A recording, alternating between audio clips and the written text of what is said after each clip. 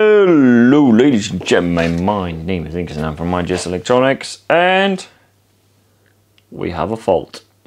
This guy in here has got a charge, but he's got no light.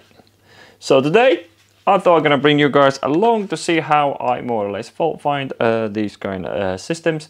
So not this kind of system, this kind of drive. So what we're gonna do, we're gonna be stripping this bad boy down, have a look inside what is causing this to not to light up. We're not gonna be going into major like tests and things like that. I'm just gonna strip this guy down. I'm gonna show you what's inside it, how it's been pretty much glued together, and which part is which, and which part to look out for if you are trying to find out what is wrong with it. So we are going to be doing a comparison with a good drive, and we're going to have one bad drive. So we're going to be sort of testing things around, and then I thought it would be a great thing to bring you guys along to see how I do that. So yeah, that's pretty much what we're going to do today. So without further ado, let's get cracking.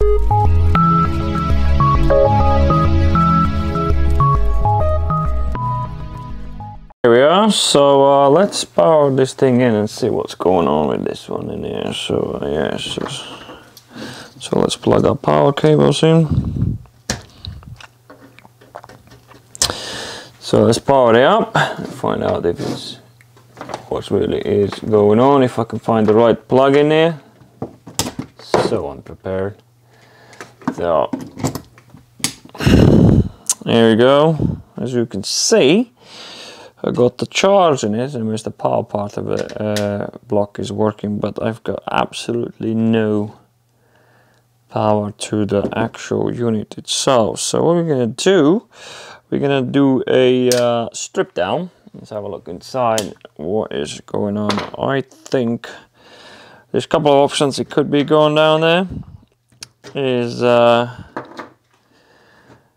power to the actual processing board is not happening, and processing board could be still alright, but there's no power going to it. And quickly we're going to check it. So here we go, just take the cover off. So yeah, I think we need to go this way. One thing is quite good about this one, it is very easy to strip, because I've done it a couple of times before, and it is very easy to strip. So yeah, then we do these guys in here. So let's take the other side off as well. We have to be careful, because we still got charge in there. As you can see, we still got charge in there, so we have to be careful touching things. So that was a bit of a thingy. Something, come on, don't do this to me now. There you go. Is that coming off now? Oh, come on. Should be just straightforward. Here we go. So, first inspection.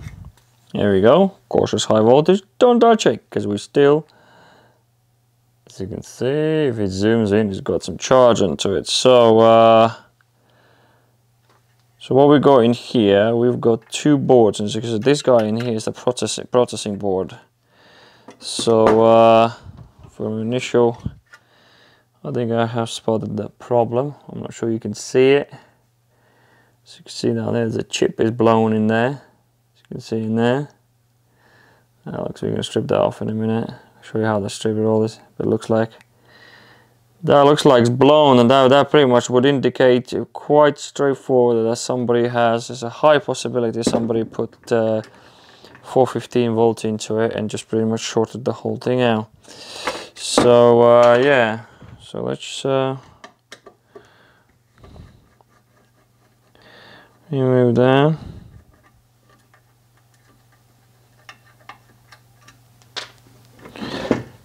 Just need to make sure. I'll tell you one thing, I'm gonna wait till that light completely goes out so I don't bloody short a bit more out. We'll be back in a second. Here you go, we're back. So charge gone, so let's continue. Always, if you do the stripping, make sure there's no charge in those capacitors, because it might give you a nibble. Tickle a little bit when you touch it. So here we go, so I've done that. So it's got a plug in the middle, so you can really unplug the whole unit. So this is what your processor looks like in actual the servo. So a whole lot of things going on in there. So what we're going to do, we're going to try to check if make sure that this board is fine by using the other servo. So yeah, as you can see in there, looks like somebody blew that chip in there. I'm not going to bother fixing that. Just going to take the parts out of this, what works very well, what doesn't, and the rest just goes straight in the bin. I can quickly show you as well the heat sink. If you ever had a overheating problems with your what's it called, with your amplifier, and you know that this is not caused because of the high temperatures and things like that, it means your heat sink is not really connecting properly, or it needs a bit of extra work for it. So, and to fix that, you can actually get this heat sink pastes to re-glue this back to this thing. So sort of so is there more? Oh, there's more. There's one more in there. So there we go. So let's just get the screw out. So yeah, so there you go. And then we got this this guy in here. And that's pretty much all there is for it. Where that screw went, I don't know, we'll find out in a minute. So yeah, and this guy in here, as you can see down there, yeah, this is where you can buy a heatsink paste. They usually call them heatsink pastes and things like that, and you can repaste it and re-glue it back on there. So and then that should solve your overheating problems if it is caused by this guy. It's worth always looking for the first, but as you can see in here, we have that chip. I don't even have a solder to resolder it back in, so I'm not going to even bother for the price I paid for it. It's just not worth it. So probably take some capacitors, definitely resistor. So yeah, and that's pretty much what it looks like when it's stripped. These are the three parts inside your amplifier. So another thing, what we're gonna do, we are gonna test if this guy is fully working. So let me quickly strip this guy and take his board off and put the board onto this one and see what happens. Here we are. So the one thing I definitely want to point out, that you can get these boards separately. So every now and then there's a person, sometimes as well is me, because this board is going to go up for sale on the shop in case somebody's board's gone down. This is, they only can fit the B series obviously, so make sure that they match, and it should work, so I can't see why not. So here we go. So let's unplug this. Take that one off to the comparison. The only thing is this got CN7 port on it, and this one doesn't have it. So that's the only difference I can see.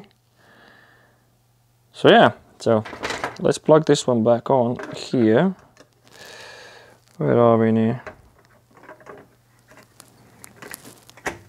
Put a screws in. Hope I take the right ones.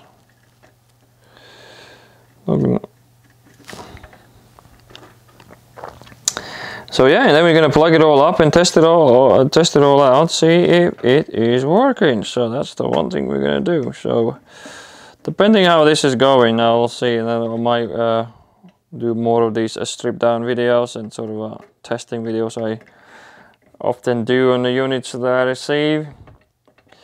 So yeah, so here we go. So what we're going to do now, we're not going to even bother to put in the covers back on. So we've got a motor down here.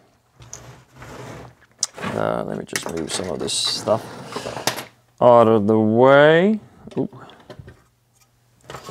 So get this bad boy in the vision. So let's plug that on here. Put that earth. I'm not gonna bother with dirt at the moment. So plug these guys on it.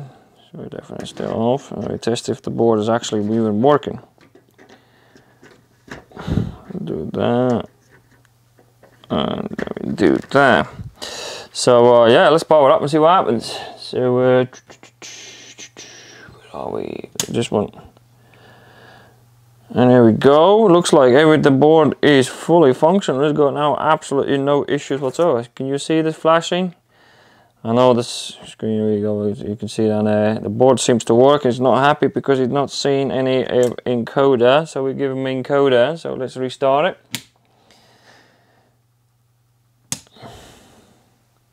And there we go. So that looks like the board is in a full health. So only thing in we still need to do, we're gonna quickly run it and test it on our computer with the MR Configurator and see, make sure the spinning and everything is there. So I'll see you on the computer.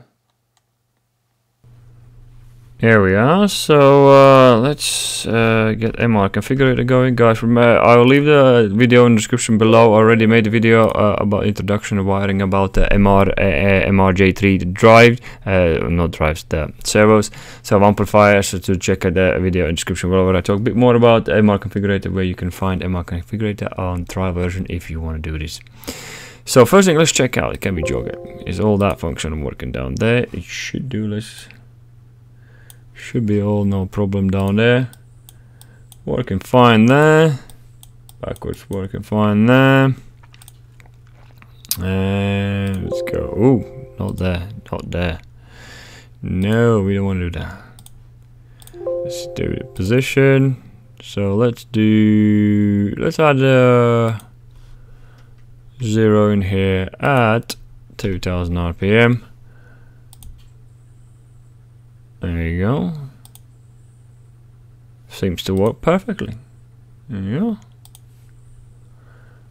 Can't say no more. Looks like everything's going. And only thing is still to check is make sure that the fiber optic part works to communicating with our controller, which we're gonna check that off of the camera. But other than that, it looks like the servo is imperfect. Not the servo, the actual processing board of that server is still in perfect working condition, and that is something we are going to be saving and putting in the shop for some lucky customer. So other than that, ladies and gentlemen, I hope you enjoyed this video. Do let me know in the comments below if you want to see more like these videos with the industrial equipment being stripped down to the bone, showing you what's inside, what's not, and more or less what to look for and what not look for. So yeah, so do let me know in the description below, and do check out, and not description below, I mean comments below, and description below, do check out the links where I'm going to be leaving, where you can see a bit more in detail, where I talk about how to wire this drive up and this my amplifier up in much more detail in description below. So if you liked the video, smash that like. If you didn't, smash the dislike, comment below as usual, and I will see you in the next video.